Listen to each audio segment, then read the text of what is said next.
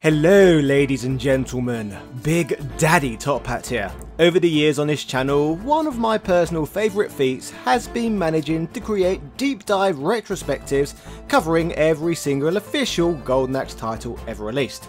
Hell, I even made a video covering the cancelled 2013 entry in the series, which Sega would later rechristen Golden Axed. The franchise has had many ups and downs, with all sorts of gameplay formats being experimented with, but most people will be in agreement that the series is best remembered as an old school 2D side-scrolling beat-em-up. While later official games have rather stupidly strayed away from what made Golden Axe so popular in the first place, a group of passionate fans of the old favourites would get together to develop the sort of Golden Axe title that the world has been crying out for so long. So without further ado, let's discuss this absolutely amazing effort and why you need to make some time to give this quality game a whirl. This, ladies and gentlemen, is the story of Golden Axe Myth. Golden Axe as it should be. Yeah! When it comes to beat-em-ups published by Sega, two franchises stand head and shoulders above all others, Golden Axe and of course Streets of Rage. While the first game in each of these respective franchises were developed using the exact same game engine, moving forward these two iconic series would tread very different paths. Streets of Rage would function as a three-part trilogy, with fans chomping at the bit for a fourth instalment in this belt-scrolling chronology for 26 years, with Streets of Rage 4 eventually answering fans' long-term prayers. Golden Axe fans, on the other hand, have never really been given the same opportunity to miss the series, as rather than stopping making Golden Axe games when they got a bit stale or refined in the beat-em-up formula, the franchise would try to reinvent itself over and over again, eventually resulting in the embarrassing abomination that was Golden Axe Beast Rider. Yuck. While these franchises went on to take very different paths from one another, during the long intermission waiting for Streets of Rage 4 or a classic style new Golden Axe that still never surfaced, communities of fans would get together to bring to life what Sega seemed to be refusing to do. On the Streets of Rage side of things, many would point to a title known as Streets of Rage Remake as the apex of these fan efforts. Arguably the closest thing to a Streets of Rage 4 before there was a Streets of Rage 4. Other awesome Streets of Rage fan projects were created in Openbor, the ultimate royalty-free sprite-based side-scrolling gaming engine, which we have already covered to death on here. Openbor would serve as the engine in which was used to create the greatest Golden Axe fan project of all time, one of which offers so many cool bells and whistles. If you didn't know much about the franchise, then you could easily mistake this for an official game. According to Hardcore Gaming 101, this gem of a game was developed by a small team of devoted fans who live in Argentina. This title that runs in the open source Beats of Rage engine was created to function as an unofficial chronological prequel to the Golden Axe beat-em-ups that we all know and love. While various efforts have been made to create new Golden Axe games using Openbor, what separates this one from the pack so drastically is the fact that it contains totally original artwork that was all created from scratch. If you're familiar with Openbor games, then you will know that games like this are on the rare side, as the majority of Openbor titles simply just recycle assets from other games. The fact that all of the sprite work and backgrounds were created specifically for this game is one of the key features that makes this one feel so highly authentic.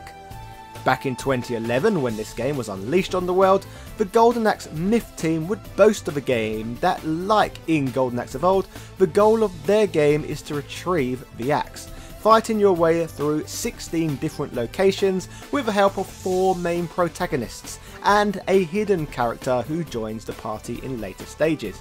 These playable characters consist of Barbarian Axe Battler, Amazon Tyrus Flare, Dwarf Gilius Thunderhead, and rather surprisingly, Bloody Death Adder. Yes, the Death Adder, who serves as the main antagonist in many of the official games.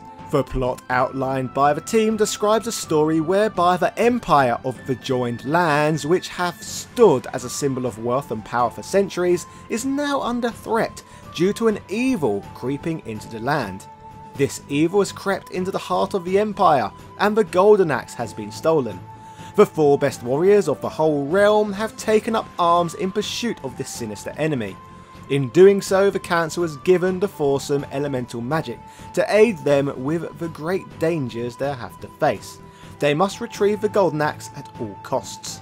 The story of Golden Axe myth is told through an introduction, cutscenes right through to a full-on ending, all in all sufficiently delivering a cohesive experience which very much feels like a proper game. After progressing past the game's introductory scenes and choosing your fighters, we are obviously transported straight into side-scrolling beat-em-up heaven.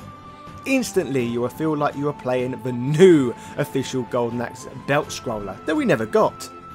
This title's visuals are just so freaking impressive for a fan offering, presenting graphics more reminiscent of something like King of Fighters rather than 1989's Golden Axe. I guess this is rather fitting really, especially when we consider that the original Beats of Rage game featured SNK assets. So stylistically, I feel the game functions as a great tribute to both Golden Axe and Openbor simultaneously. This in turn gives the game a sort of anime vibe to it, a refreshing change from the graphics from the classics that most certainly took a lot more Western influences. As you can see from just looking at the first stage, action starts out in a rich green forest that only further emphasises the beauty of the game, with all subsequent stages receiving just as much love, care and attention as the next. But before I continue to gush about the elegant look of the game, I guess we should begin to touch on the gameplay. Like in the classics from the series, the playable fighters all have their own strengths and weaknesses that make each character feel a bit different to play as. Thankfully, Golden Axe Myth provides plenty of opportunity to experiment, as every time we lose a couple of lives, we have the opportunity to try playing as someone else. Speaking of playing as different characters, I must admit my mind felt blown somewhat to be able to play as Death Adder, who in this game at the beginning is simply known as Adder, and is yet to wear a terrifying mask either. Thinking about it, all this raises another question: are Death Adder and Black Adder related? I'll leave that one for you to ponder in the comment section. As for the combat in this game, taking out foes can often feel very satisfying. This in part is due to the game's splattery blood effects and rhythmic gushing noises every time one manages to slash a foe. The title has a great tempo to it, making action feel tight.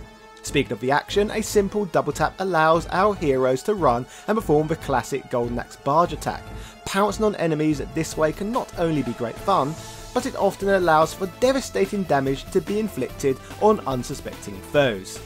Rideable steeds make a return too, many of which are based on beasts that can be rode in previous games. Some of these though are absolutely mahoosive, such as these golems that take up most of the playfield. In fact, since I imagine you would like the truth about this game, if I'm going to be in any way critical of the gameplay, the beautiful sprites on occasion sometimes feel almost too big, making the gameplay feel a tad claustrophobic at points. I certainly do not have the technical expertise to have any idea how complex a process it would be, but a 16:9 version of the game rather than being restricted to 4:3 could do this one wonders, bringing this awesome experience up yet another notch. This has already been done with Streets of Rage Remake, so I'd adore to see Golden Axe Myth receive the same treatment.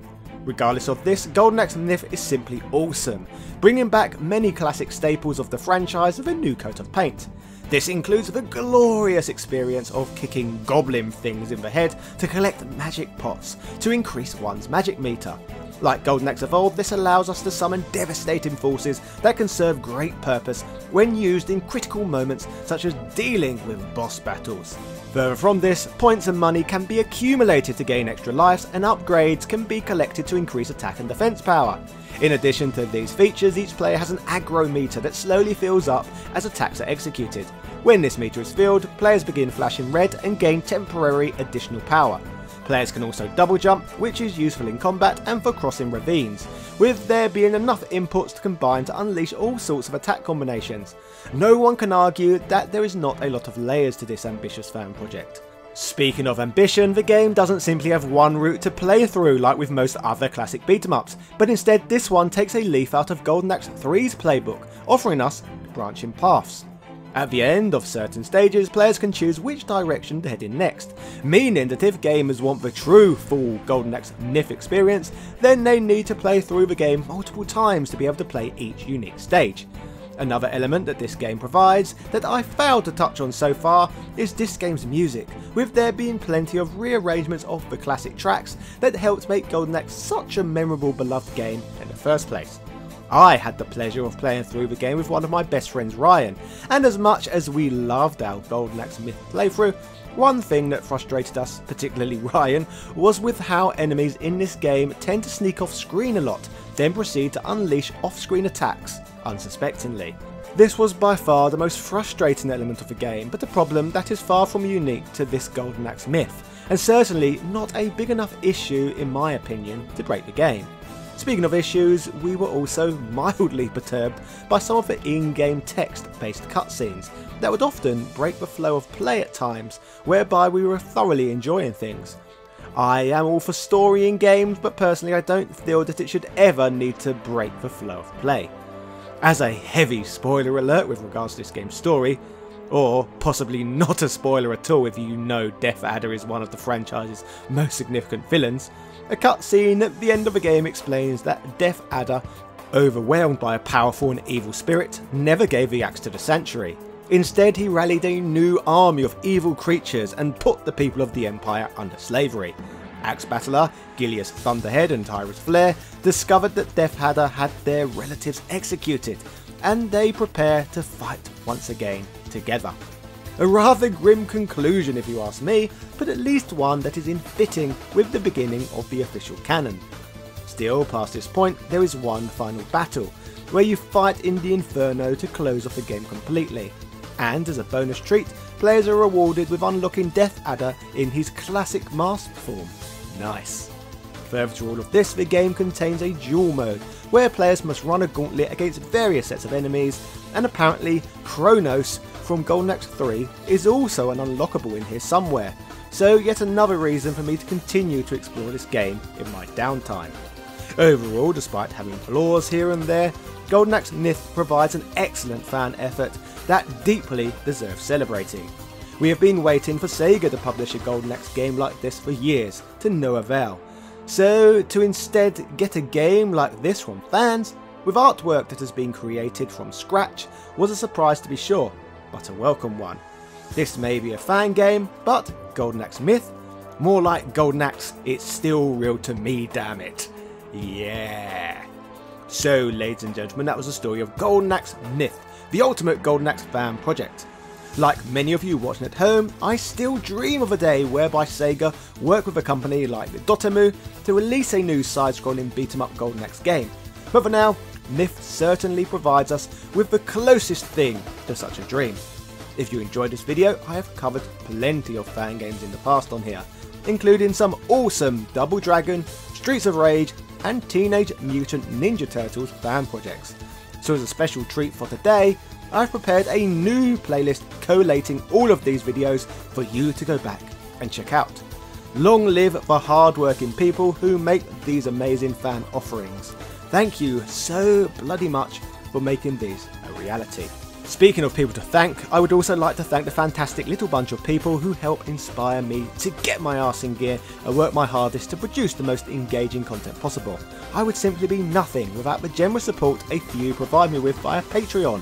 So special thank yous go out to Ben Harradine, Carl Johnson, Hero Paula Lopez, Johnny Holly, Corey Imar Sr., Ryan Dinch, Evan Border, Azra Arkai, Ego, Jordan Durant, Ian Boyle, Nick Daniels, Princess Zana, Computer Man, House of a Ted, Matthew Langtree, Matt Fowle, Steve, Justin Wang, Hermes Gonzalez, Man Shovel, Sang Hee, Langston Miller, Flaming Renee, TOG Driver, Lewis Viant, John Bates, David Bowl, Antonio Rodriguez, Synth Spaces, Punk Toast, and everybody else who backs what I do over on the Patreon platform.